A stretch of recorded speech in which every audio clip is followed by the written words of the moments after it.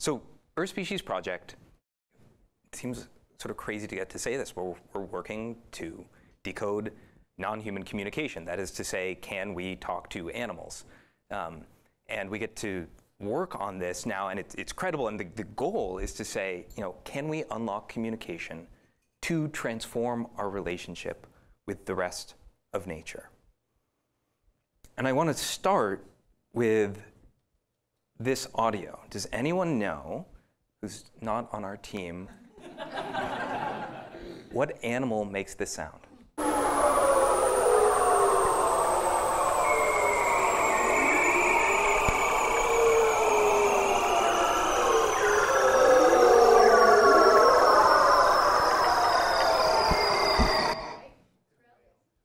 I heard krill, which it's not, and whales, which it's not. Also not beluga. Also not a bird. It is, yes, seals. It's one of these guys, right? That was this guy's mating call. So if you hear that and you get excited, now you know where to go. And what I love starting here is like the sounds of the natural world are so diverse, but we're mostly unaware of them. Earth Species, the original idea for it came in 2013 from an NPR piece about these guys, gelada monkeys.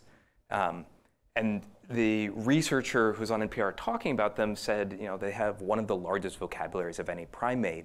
Except for humans, they swear that the animals talk about them behind their backs, which they probably are. And they sound a little bit like women and children babbling. And at the point of thinking about this, there's no one really working on how do you apply machine learning to decoding an animal language. And then Britt, who is like the person that started Earth Species with, co-founded in 2017, when we started, there were very few people thinking about this. And that's really changed from 2017 to 2022. So now there's this incredible book, How to Speak Whale by Tom Mustel, which sort of follows along this adventure. Karen's book, which is exceptional and beautiful, poetic as well as scientific. And we now get to work with a whole slew of partners. And actually, I think Graham is sitting here, who's both at Internet Archive and also the Interspecies Internet. And so it's gone, and then slew of press. So it's gone from an idea in the mind to something where there's an entire field that's now working on it, which is incredibly exciting. And if there's one concept I want you guys to hold in the back of your minds for this talk, is that our ability to understand is limited by our ability to perceive. And what does AI do? It is opening the aperture of human imagination and the human senses to let us perceive much more, and in so doing, it'll let us understand a whole bunch more. Karen, I think, will give a whole bunch more of these kinds of examples, but I want to start with just a couple of my favorites for opening the aperture of what we even think is possible. So, University of Tel Aviv, 2019, is an incredible study on primrose flowers, and they asked this question: do you think, nature abhors a vacuum, do you think a flower can hear the sound of an approaching bee? And so they played different sounds to a primrose flower. They played traffic noise, bat noise, and pollinator noise, bee noise. And only when they played bee noise did the flower respond. And it produced more and sweeter nectar in just a couple seconds. Right? So the flower hears the bee coming and gets excited. It's like, here, come to me. I think that's just amazing. And actually, they tried the inverse, same lab. They stressed out tobacco and tomato plants, so dehydrated them, cut them. And it turns out they emit sound, and not softly. They'll emit sound in proportion to how much they are stressed at the sound of human speaking. It's just up at 50 or 60 kilohertz, so we can't hear it.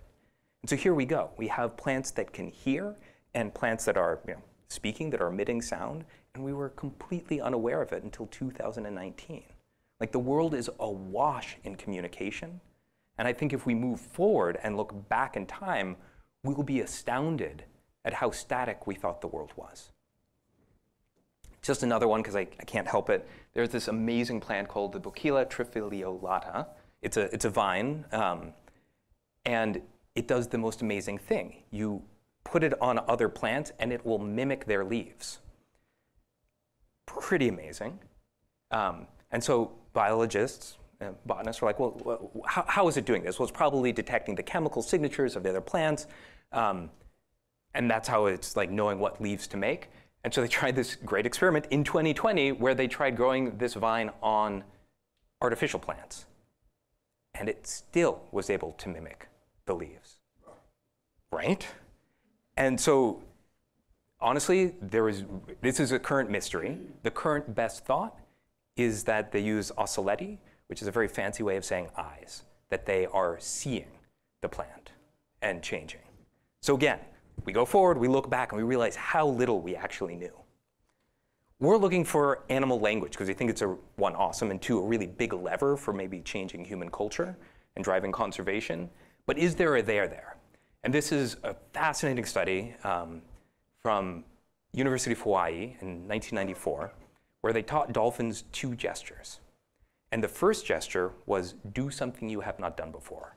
That is, innovate. And think about it, that's a pretty complex thing to be able to communicate, and to do, right? To be able to innovate, you have to remember all the things you've done before that session, understand the concept of negation, not one of those things, and then invent something that isn't one of those things. And yet dolphins do it. And then they teach a second gesture, do something together. And they say to the dolphins, in a pair, do something you haven't done before together. And the dolphins go down, exchange some kind of information, they come up and they do the same thing they haven't done before at the same time.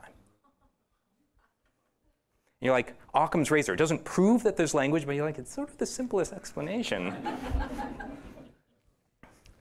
And that leads to the question, okay, maybe there is a there. How would you go about translating a language without a Rosetta Stone? Well, if you want to understand AI, I think there's like one concept, again, to hold in your mind that's really explanatory. And that is AI turns semantic relationships into geometric relationships. This is English. This is the top 10,000 most spoken words in English. It's actually supposed to be in like 300 dimensions. We projected it down to 3 dimensions because I can't think in 300 dimensions. Every star in this galaxy is a word. And words that share a semantic relationship share a geometric relationship. So an example of this might be, smelly is to malodorous as book is to tome, because malodorous is sort of the pretentious way of saying smelly. And so if you take that, you do malodorous minus smelly, gives you pretentiousness as a relationship, you add pretentiousness to clever and it'll equal adroit. It's pretty wild to play with these spaces. And so if you think then about, like, how do you end up with a shape that represents a language? If you think about a concept like dog, well, it has relationship to friend, and to guardian, and to man, and to cat, and to wolf, and to fur. And it fixes it in a point in space. And if you sort of solve the massive multidimensional Sudoku puzzle of every concept to every other concept and the relationships, out pops this rigid structure. And the question then researchers had, and why we started Earth Species in 2017, is if you have the shape which is German and the shape which is English, they can't possibly be similar shapes, can they? And linguists would say, well, they have a different history, different cosmology, different way of relating to the world, so it should be a different shape. And yet when the machine learners tried it, it turned out that they fit. And it wasn't just English and German, which share a root. It was languages like Japanese and Esperanto and Finnish and Turkish and Aramaic. And it's not like they all have the same shape, and more distant languages have more unrelated shapes, and yet there's a way that you could align them all on top of each other. And in so doing, the point which is dog ends up in the same spot in both. I just think this is so profoundly beautiful. That in a time of such a deep division, there's this hidden underlying structure that unites us all. And so our thought was, and actually, this is not the way now modern, I don't know what the right terms for these things are, ultra-modern machine learning does translation, but this is the core concept, I think, that holds in your head for why this thing works. And our thought was, well, can we apply this then to animal communication? If we build this shape for the way animals communicate, what part fits into the universal human meaning shape? And if it does, then we should be able to do direct translation to the human experience. And there should be some part where their experience of the world is so different, we can't translate, but we can see that there's something there. And I still don't know which one is going to be more fascinating. The parts that we can directly translate into the human experience, or the parts we have no idea what it is, right? And those are going to be the things that are outside of the aperture of the human imagination, right? Whales and dolphins have cultures that have been passed down vocally for 34 million years. Humans only for maximally 300,000 years. Just imagine what they might know. And why do we think there might be an overlap? Well, I'll just give two examples. This is the mirror test. I don't know how many of you guys are aware of it, but the idea is you show an animal a mirror. Often you will like paint a dot on them, and when they look in the mirror, they see themselves, they see the dot that they couldn't see before, and they try to get it off. This dolphin is looking at its abs, which I think is a relatively universal human experience when you get to a mirror. But this shows a kind of self-awareness, right? Like you have to have self-awareness. That's a deep and profound experience that they may well communicate about. So that part of the shape might be shared. Let me give another example. This is a lemur taking a hit off of a centipede. They do this and they get high, they go into this trance-like state. They get super happy. It turns out dolphins do the same thing, but with pufferfish. They will inflate a pufferfish in a group and then like pass it around to get high, which is the ultimate of puff, puff, pass. So elevated states of consciousness and seeking that is another thing that is shared across a wide variety of species. So that's something where we'd expect some kind of fit. But okay, how do we go about building this shape? And it turns out it's really hard. Getting the data is hard. That's why we have like such a long list of partnerships. Like Ari, who's here, will talk about how hard it actually is to go out into the field. Like this takes like blood, sweat, and tears. Turns out whales don't exactly just want to like stick around and like help you. And so, you know, as we started to dive into it, we realized there were a lot of really, really hard problems we're going to have to solve before we could start asking these kinds of questions. So here's another question. What animal makes this sound?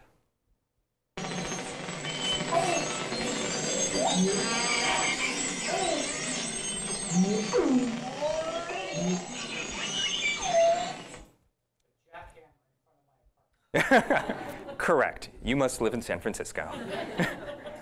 Anyone else want to guess? Close. That's awesome. It is about cocktail parties. That is true. This is the beluga. This is a couple belugas communicating. And to me, it sounds like an alien modem. And it turns out dolphins have names that they call each other by. Valeria Vergara, Dr. Valeria Vergara, who's doing research on belugas, is discovering that belugas also have names they call each other by, but they're broadband packets. Wouldn't it be nice, though, to know which beluga was speaking? You sort of want to separate them out into their own individual tracks. Valeria, for her research, had to throw away 97% of her data because the animals were overlapping, and she couldn't tell who was speaking. And like 97%, like that's, like there's a next frontier there. So actually, one of our first papers was trying to tackle this particular problem. So this is two dogs barking, and we learned how to separate them using AI.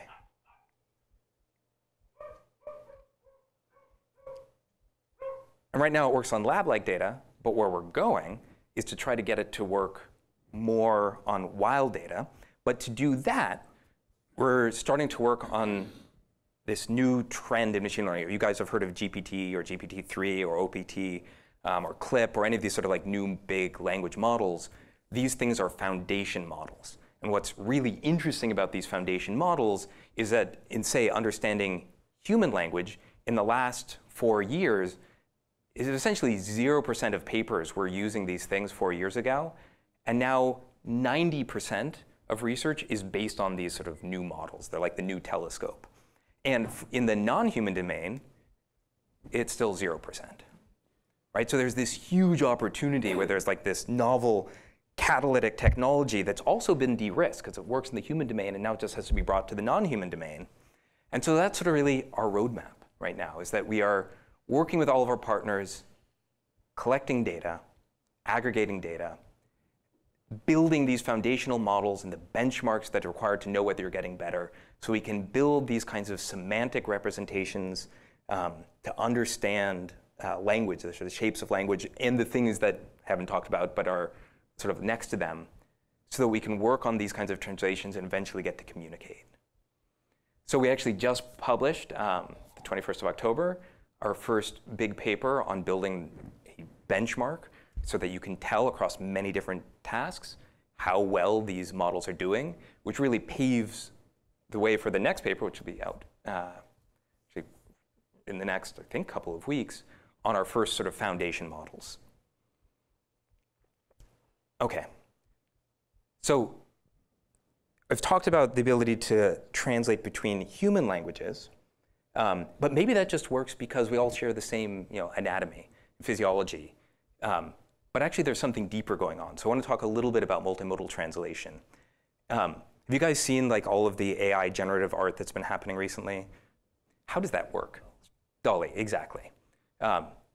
Here's how to think about it. So you can build the shape for a language, but you can also build a shape for images, because it's just the relationship between things. You then look over the internet to find all of the images and caption pairs, and that learns to associate languages and images. And so now I can say something like portrait of Chile as a person, find the point in language space, translate over to the point in image space, and say, computer, generate me the image that goes there. There's a real example. So I'll just give one example here, Google Soup. Ask the AI to generate the image that goes with Google Soup. And what's really cool about this, right, is like there's a deep amount of semantic understanding. It knows enough to get the Google mascot, fine. It knows that soup is hot and plastic melts in soup, so the mascot is melting. And then there's this incredible visual pun of the yellow of the mascot is also the yellow of corn, right? There's a lot that it knows. This was my face when I first saw this. And so, okay, so this is multimodal translation. You can translate between two very different sense modalities. And this makes us believe that this kind of thing can work across species as well. So what kind of data do we work with? This is actually Ari in Antarctica tagging whales. And you can see that the data that comes off of it is how the animals move, kinematics. You get visuals, so you get video, and you get audio. So you can start to translate between these. We actually just were awarded one of the National Geographic Explorers Awards. And the project is led by Benjamin Hoffman, who is working on turning all of that like physical motion data into meaning. Like what are their behaviors? How do you categorize it? And the reason why I want to do that, in part, is because this lets you start doing really interesting things. Like say, okay, given this motion, what sound goes with it? So you could imagine saying, we have two elephants coming together. You model that and you say, AI, generate me the audio. That is the sound of two elephants coming together. And that'll give you the affiliate calls, the contact calls, how they say their name. Or you might say, OK, we want to like intervene with ship strikes hitting whales. Could it be possible to say to a whale, like, dive? And we would then say, what would you say to have a whale dive? And it'll generate the audio for that. Now, before saying that, like, ooh, we should just go do that, it comes with a lot of really complex ethical issues. Are we forcing the animal to dive and it's missing food or expending energy that it can't afford? It's just like one of the kinds of things that we might run into there. And this is sort of the area that I'm really interested in exploring today. I just want to show one more video, and this is with another partner of ours, Michelle Fournet. This is from her very recent documentary called Fathom on Apple Television about her experiments that we're starting to work with her on. The oldest cultures are not human. They're from the ocean. 40 million years ago, before we walked upright, before we sparked fire, whales evolved to build relationships in the dark. I'm trying to start a conversation is the most basic way you can say it. I'm trying to put a speaker in the ocean and talk to a whale and hope it talks back. Starting playback. If this work is successful, it will be the first experiment where we have engaged in a dialogue with a humpback whale. The punchline is that it works. She's saying hello to the whales, which sounds like whoop, and it also apparently encodes their name, and they respond back. The next question is, can we say something more complex than just recording something and playing it back? So one of our researchers, Jen Yu, has been working on building language models directly on top of audio. And so this is an example of that. This is a humpback contact call, that hello, maybe with name, a real one, and then two synthetic ones.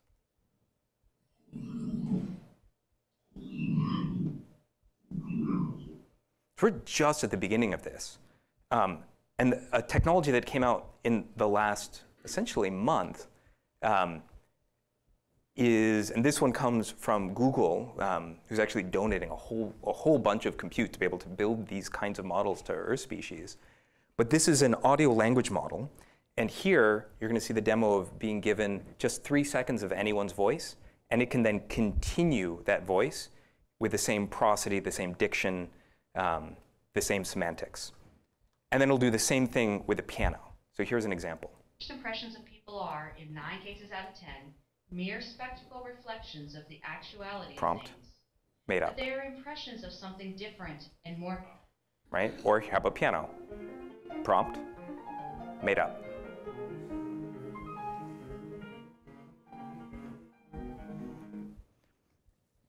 So what does this mean?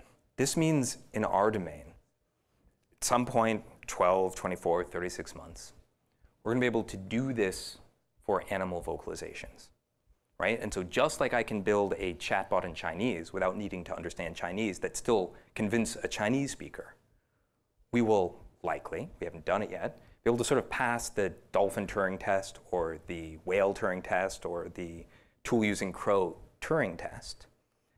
And it's really exciting because that means there is a kind of first contact or something that's about to happen, but not in the way I think we originally expected, where we decode first and then begin to communicate, but there'll be this really surprising ability to communicate before we understand. And so obviously there's some deep ethical issues here, as well as some really exciting opportunities. So one of our partners, Christian Roots, who works with Tool Using Crows, sort of commented on a roadmap and said, hey, you know, humpback whales, their song, it can go viral. So a song sung off the coast of Australia might get picked up and sung, you know, within a year across much of the population.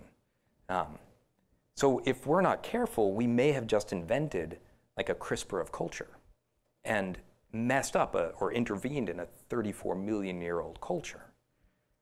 And so I think now is the right time to start thinking about, when you invent a new technology, you invent a new responsibility. Like, what are the responsibilities for acting with a duty of care for the natural world?